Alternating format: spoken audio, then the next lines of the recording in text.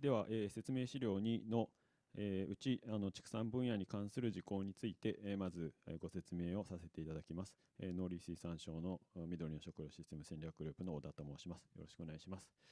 こちら、本日のアジェンダをお示ししております。こちらの冒頭の検討事項について、1ポツについてまず一旦ご説明いたします。次のスライドをお願いします。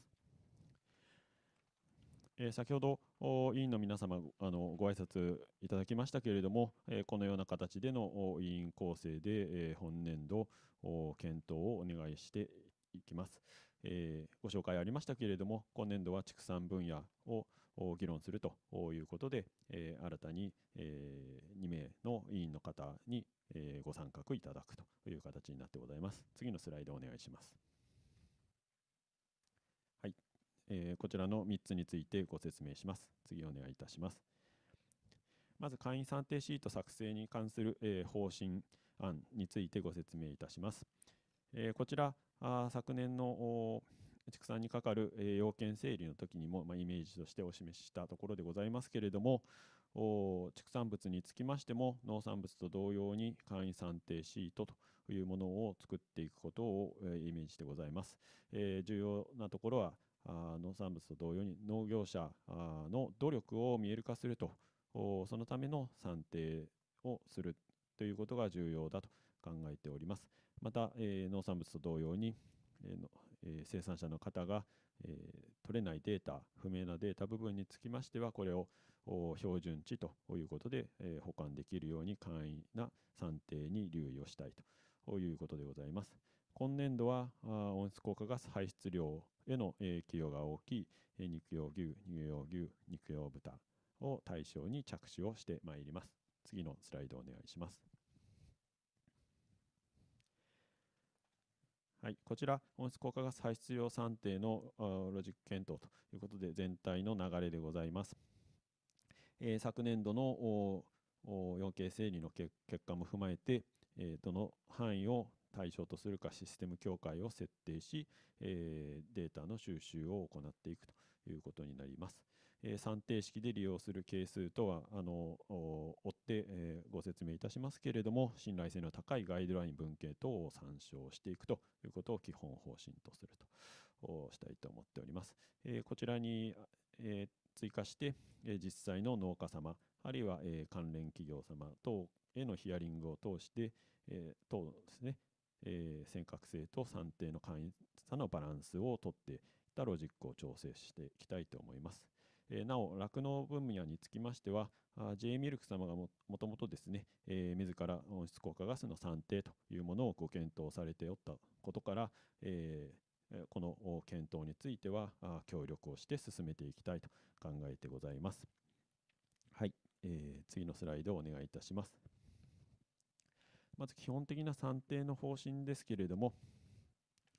算定としては農場で行われる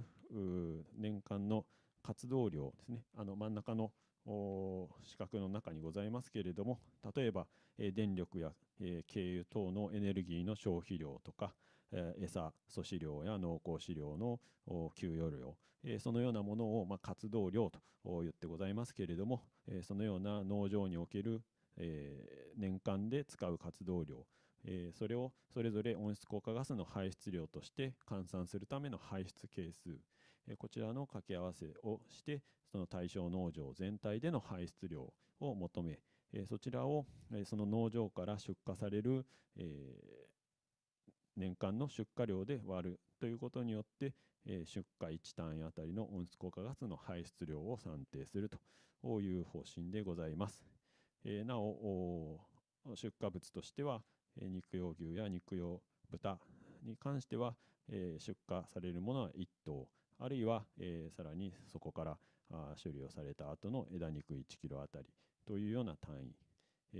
乳用牛につきましては、生乳が主な出荷物ですので、生乳 1kg あたりというような単位での排出量を算定していくということになろうと考えております。その他注意点については記載の通りです。次のスライドをお願いいたします。はい。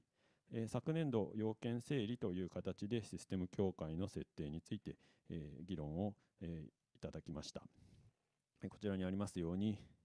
現場農場で、管理状況の把握が可能である繁殖や育成と引き肥育の過程を算定の対象範囲としたいと思っております。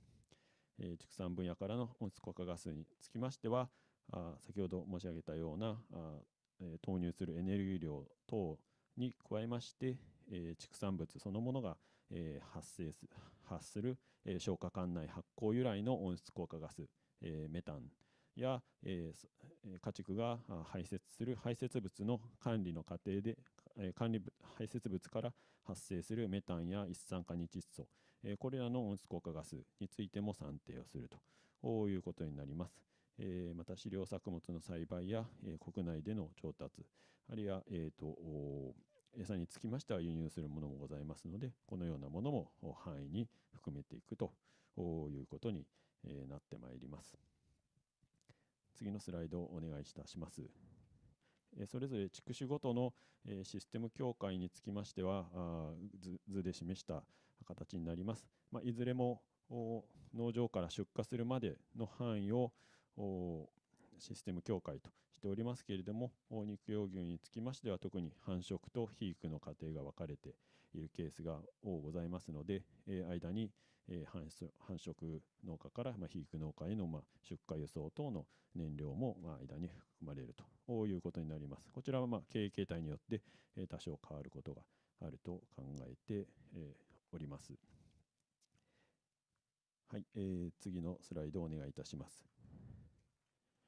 乳用牛につきましては、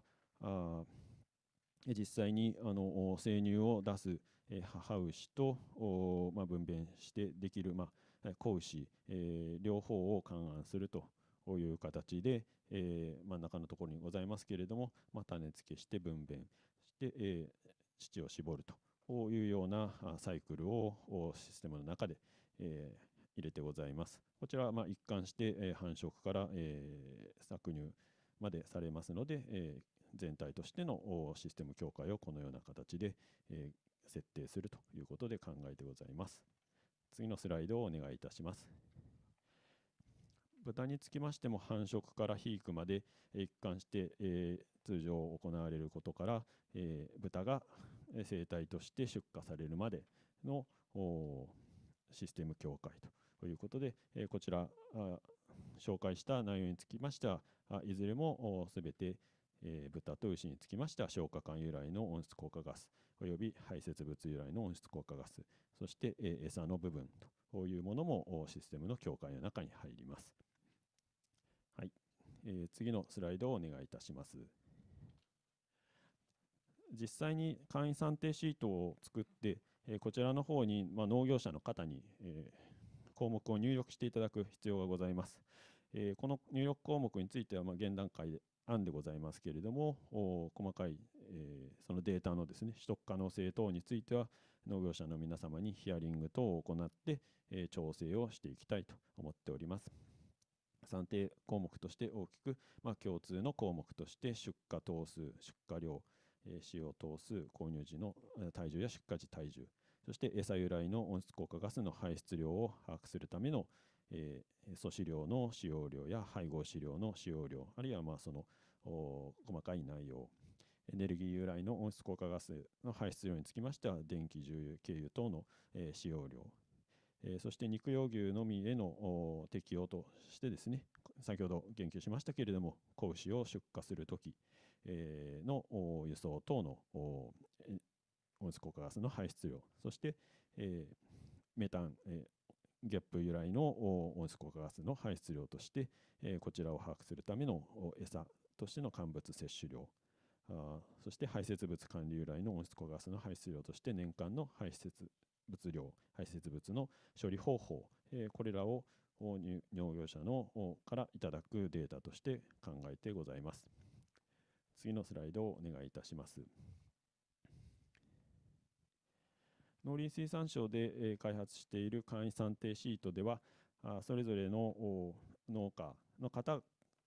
で算定される温室効果ガスの排出量と比較するための、あるいはデータがない場合の標準値というものを設定をしてございます。標準値については、ご覧記載のとおり、2012年から2016年の日本国温室効果ガスインベントリ報告書や統計等を参照して標準値を設定します。この期間につきましては、2021年にですね、政府の表明で、2013年度比 46% 減という、カーボンニュートラルの宣言があった時の比較対象年が2013年度ですので、そちらの近傍として2012年から2016年というところを標準値の前提と設定をしております。こちらの標準値の設定にかかるそれぞれのですね、参照する内容につきましては、記載のとおりでございます。餌、エネルギー、および出荷時のエネルギーや、消化管由来の GHG 排出量、これらについては、日本国温室効果ガスインベントリ報告書や、経営統計、資料月報等のですね、公になっているものを中心にですね、統計等を活用してまいります。次のスライドに具体的な引用元が、記載してございますので、ご確認ください。はい、次のスライドをお願いいたします。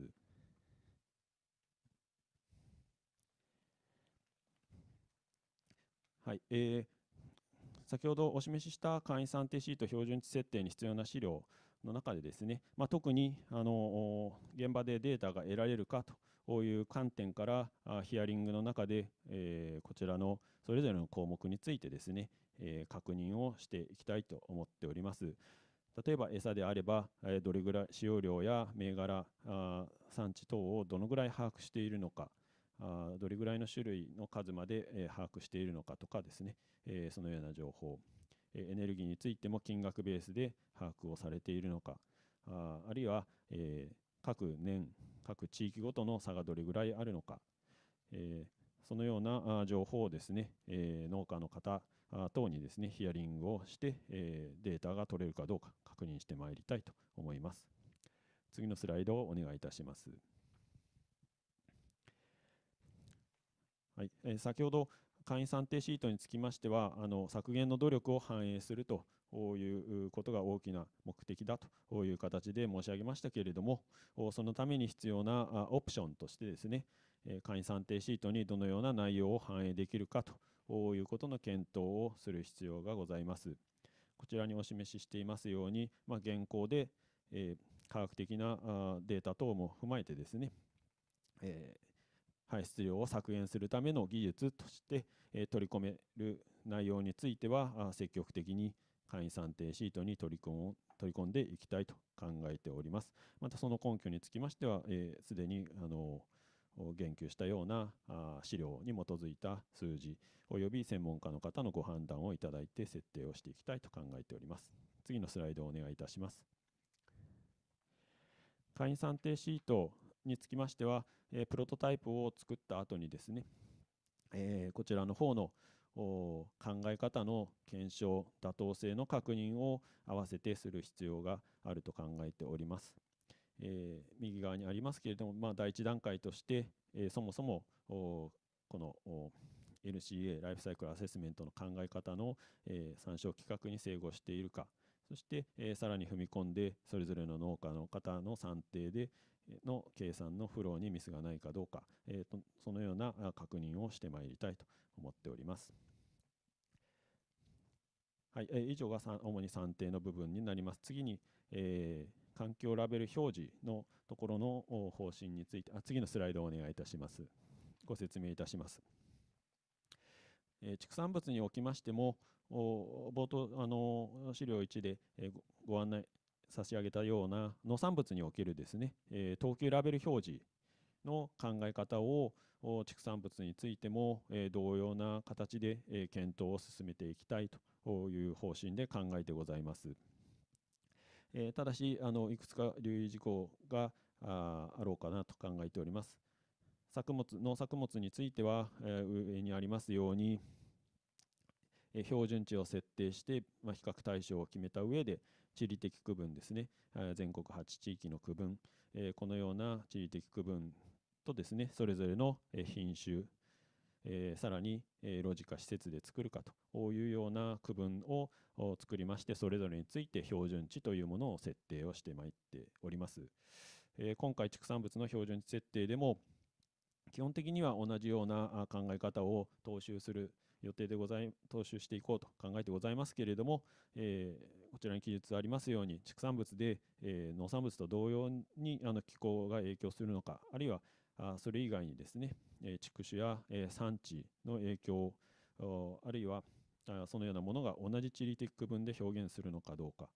また酪農、特に酪農においては北海道とそれ以外の地域で大きくその餌のですね、自給飼料の使用率や排泄物の処理方法等のですね、経営上の違いが大きくあるというふうに考えられますので、どのように標準値設定をしていくか、どのように類型種として分けていくか、こちらについては、必要に応じて農産物と違う設定の仕方も考えていく必要があろうかなというふうに思っております。次のスライドをお願いいたします。また、ラベル表示をしていく際に、留意すべき検討事項として、こちらの方に記載をしてございます。等級ラベル表示を畜産物に、適用していくためにはですね、例えば乳用牛においては、検討事項として畜産加工物への環境ラベル、加工物まで貼り付けていけるか、このようなことを検討する中で、国際的な動向とかですね、ISO などの国際的な規格、このようなものに留意をしていく必要があろうと思います。また昨年度の検討会の中でもご指摘ありましたけれども、海外特に畜産物につきましてはですね、お肉関係につきましては、海外の輸入品も同じように市場に並ぶということもありますので、そのような情報にも特に留意して進めていく必要があろうかなというふうに思っております。最後3番目ですけれども、等級表示するにあたっては、同じ考え方を適用する場合、削減率というものに対する域値を設定していくことになりますけれども、こちらの域値の設定についても農産物と同様に設定していけるのかどうか、ここに検討をする必要があろうかなと思っております。次のスライドをお願いいたします。ここは一例でございますけれども、国際的な酪農分野の国際的な機関であるインターナショナルデイリーフェデレーション IDF では、例えば情報開示をするための要件としてこのような方針を示していますので、このような内容も踏まえながら検討を進めていきたいと思っております。次のスライドをお願いいたします。以上ご説明してまいりました通り、畜産物につきましては、特に算定やデータの取得、そしてそのデータの取得も畜産物への通常の資材の投入だけではなくて、その排泄物の処理とか、あるいはゲップの部分とかですね、非常にまた餌の考え方、多様な考え方を検証する必要がございます。そのような観点から専門家からなるですね、ワーキンググループを構成して、実際に算定シートのプロトタイプの作成等についても助言をいただこうと考えております。ご覧のように肉用牛、酪農、肉用豚、飼料栽培ということで、それぞれに専門性を持たれている専門家の皆様にご参画をいただいて、こちらの方は技術的な内容ですので、クローズドな形で現行では年に3回、技術的な議論をしていただこうと考えております。次のスライドをお願いいたします。こちらはその専門家ワーキンググループで検討していただこうと考えている事項の案で、現時点での案になります。はい、一没の畜産にかかる事項のご説明は以上になります。